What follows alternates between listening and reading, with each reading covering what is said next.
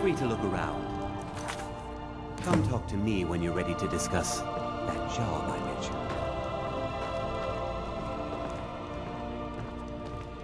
The tapestries hung here and outside were found in hideouts, where members of the Mythic Dawn would meet and plot. The cult's greatest accomplishment was the assassination of the Septim Dynasty and the opening of the Oblivion Gates.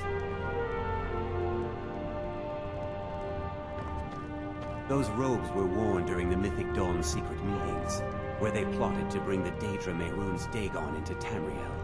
Each bolt of yarn used to make the robe was colored with a dye, made from sacrificial blood.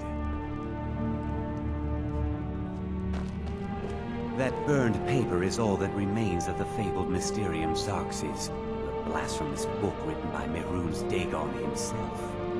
It's said that Mankar Cameron used the book to open a portal to a paradise where all his followers would live forever.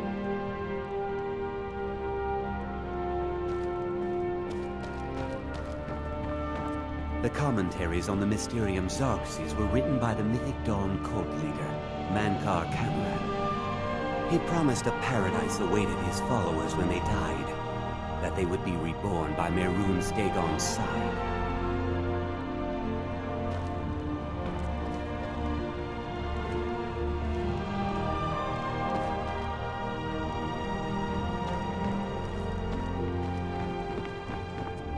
Did you have any questions about the museum? Or would you rather talk business? It's no secret that my family were once members of the Mythic Dawn. One of my forefathers was even chosen to assassinate Uriel Septim himself. We hid from our past for years, became tradesmen, people of coin and influence. But I realized that the Mythic Dawn's importance, our importance, to history cannot be denied. I'll see everyone in Tamriel remember that for a moment, we held the fate of the world in our hands, for good or ill. And here you are. I hope you found the museum to your liking.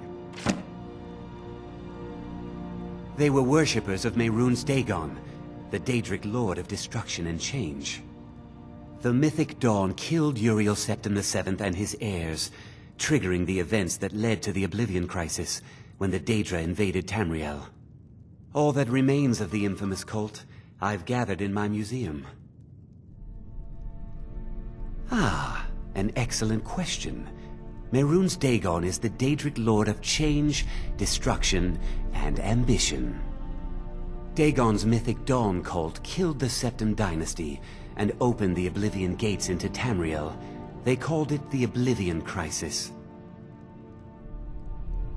A little history first. After the Oblivion Crisis, a number of groups cropped up dedicated to wiping out the remnants of the Mythic Dawn.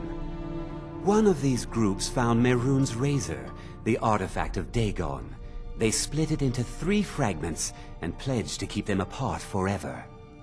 That was almost 150 years ago, and the pieces are still being kept by the descendants of that group, and they're right here, in Skyrim.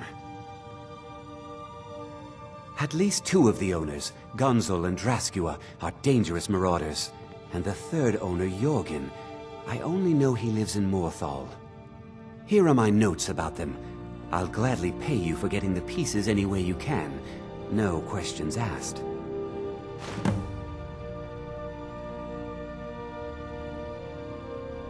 Did you try the grip?